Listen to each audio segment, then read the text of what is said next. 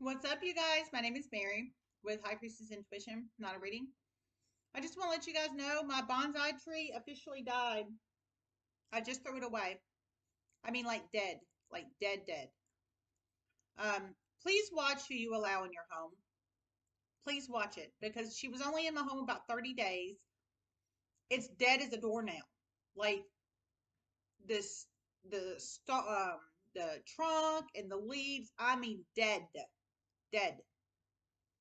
So please be careful who you allow in your home. I'm about to sage my entire house, open up my windows, and it's terrible. I had that bonsai tree over a year, and it was very healthy.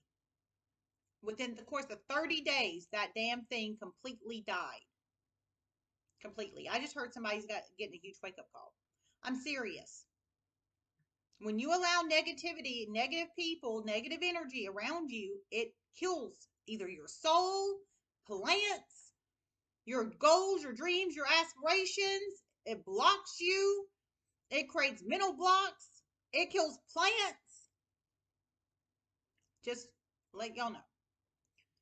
Please be careful who you allow in your home, who you allow around you, and definitely who you have sex with. Definitely.